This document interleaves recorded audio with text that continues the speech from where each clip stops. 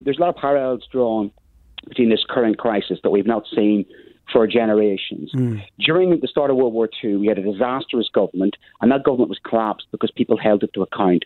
And we switched from Chamberlain, an indecisive Prime Minister, to Churchill, who's not everybody's cup of tea, but he was the decisive Prime Minister. This is the Conservative Party. Would the Conservative Party of Margaret Thatcher be running the country the way this country's being run right now?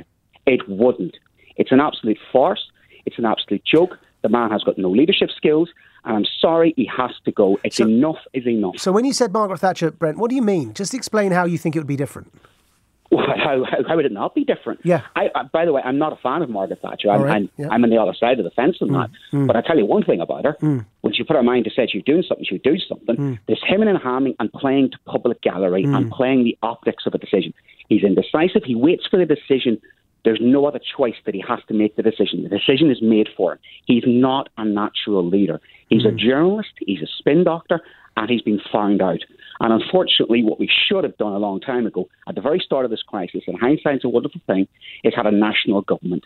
Put aside the differences. National unity government, you mean? A national unity government, but a national government, the same as World War II. We keep drawing those parallels, but you know what? It's the politicking that has actually cost lives, because he's constantly weighing up, how does that play to the polls? How does that play to the polls? How does that play to the polls? He's not making decisions. He's not making the hard decisions.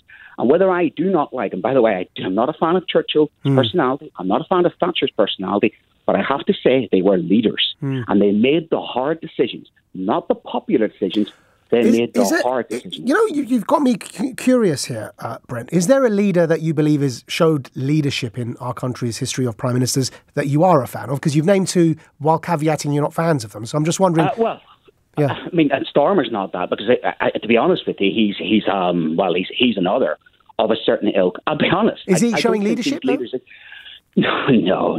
But this is interesting, because the two examples you've given of leadership, you feel like you have to caveat that you don't agree with them, but it sounds like maybe they're the best examples you have, and so maybe you do agree with them more than you realise. Our best leader would actually be Meghan, or it would be Markle. Our best leader would be Jacinda Ardern. Yeah. Our best leader is actually, to be found. Your previous caller was talking about a Hungarian strongman. Now, his politics is not very pleasant. No. But he is a leader, and unfortunately, that's the thing. We want to populate. Boris Johnson is a popular celebrity prime minister in a national crisis. He's the wrong man in the wrong place at the wrong time. So do you think this, I mean, after the restrictions ease, let's say we come to the spring, do you think this is going to change then? Do you think there will be some form of challenge? Well, there have to be, because I think keep your friends close, keep your enemies even closer. You have to ask the question, who's been leaking things out of cabinet? I mean, he's got his Machiavellian brother there, I would say, Michael Gove, who's been waiting in the wings for a long time. And therein lies our problem. We are in a civil war with the Tory party over what potential leadership in the future.